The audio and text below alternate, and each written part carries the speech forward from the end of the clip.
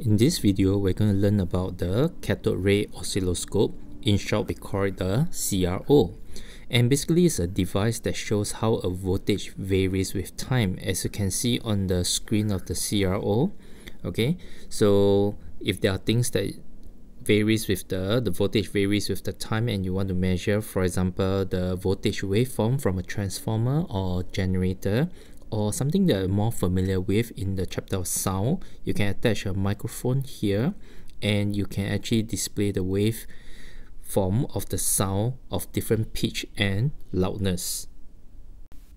Next, let's briefly look at the structure and how the CRO works. And you can see here, the first part here is an electron gun where a beam of electrons is being shot out. And then next is the deflecting system where you have the Y plates and the X plates. Now the thing that you want to study is connected to the Y plates.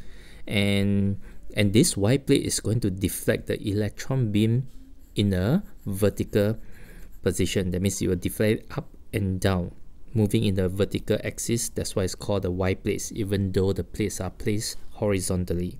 And next, for the X plates, or sometimes you call it the time base over here, this is responsible for sweeping the electron beam from left to right. Okay, both will be supplied with a varying voltage, okay, which I'll talk about later. And finally, when it hits the fluorescent screen here, there's a chemical zinc sulfide here. Okay, when the electron beam reacts with the chemical, it will glow. That's why you can see all these kind of glowing beams forming the waveform. It can be green in color usually. Okay, that's how basically it works. Now let's go back to the deflecting system over here. What causes the electron beams to be deflected vertically or horizontally? Now this is not about Fleming left-hand rule, because the field that's between the plates, they are electric field, not magnetic field. So you can't apply your Fleming left-hand rule to see where it's being deflected.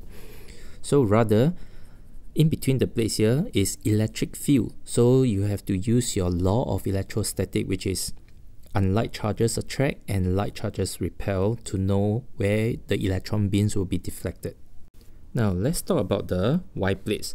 The Y plates are placed horizontally, and let's say currently there's no source connected to the Y plates, or there's no voltage, so there won't be any electric field between the plates. So the electron beams will just go straight without being deflected.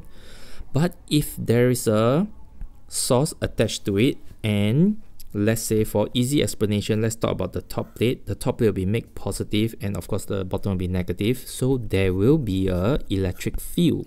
And when that happens, the electron beams come straight, and when it enters into the electric field, because unlike charges attract, the electron beam being a negative charge, it will be deflected upwards, and once it's out of the electric field, it will just continue to go straight. So you can see this electron beam is being deflected upwards. Likewise, it can be deflected downwards if the bottom plate is made positive. And with the same source, but yet you want the deflection to be greater, so that's where the Y gains comes in, and I'll explain that later.